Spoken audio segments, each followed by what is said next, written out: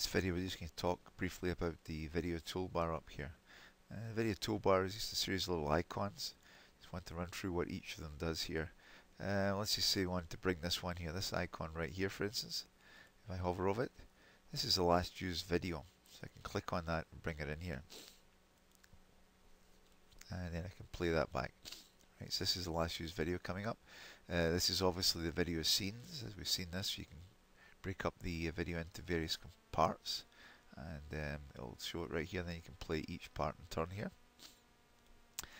This is the last used study. So if you click on that, you'll see. I'll give you a chance to save it. No, and it will bring up the one that was used last. This is the taking a snapshot. So in other words, if you're playing the video, you can click this at any point in time. See when the guy appears around the corner here, click on it, and it's going to take the snapshot down here.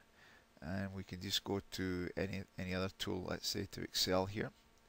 I'll just do a file, a new file,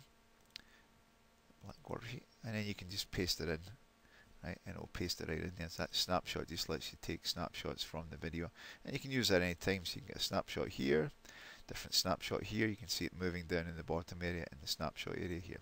This is the volume control.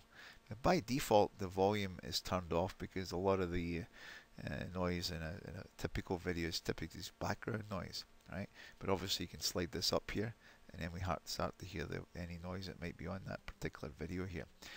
So that's the take a snapshot, the volume, video scenes, last used video, last used study, and this one here just toggles between normal view and wide. Now you decide what the normal view is. You can hold the shift down and you can resize this area here just by grabbing it right in that little intersection right there, and now you can play it back here. And this one just lets you move the window, makes it bigger and makes it smaller. So we'll maximize it and make it smaller right here just by moving that. So sometimes you just want to see more of the video, you can use this to move in and out. So that's the basic controls up here in the video toolbar area.